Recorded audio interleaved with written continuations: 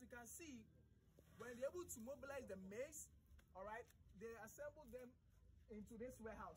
So they use this motorcane to transport the maize in pieces, okay? So when they get this direction, they make sure that the maize be mobilized and transported with this motorcane. They offload all the maize into this warehouse. So you can come and have a look here. So they make sure the maize are well packed in this warehouse. So they make sure to pack the maize here to the extent that they get the quantities that we need or we have ordered for before they transport, or they order for a truck to come and transport the maize from here to Accra, being the main city or where the buyers are located.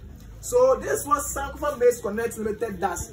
We make sure that we give the farmers the money that they need to buy the maize, mobilize it at a particular point, get the quantities that they need, and then when they are done, they have to transport it to us.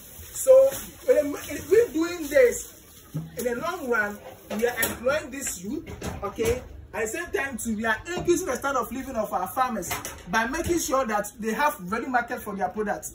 This maize belongs to the farmers, but it's unfortunate they don't have money or they don't have ready market for their products. Okay, so it's end up having it been affected by weevil, leading to post-harvest losses. All right. So Sankofa Maize Connect identifying this problem, we make sure that we locate the farmers at the farm gate like this, as you can see, and we make sure that we buy the maize from them at the general market price.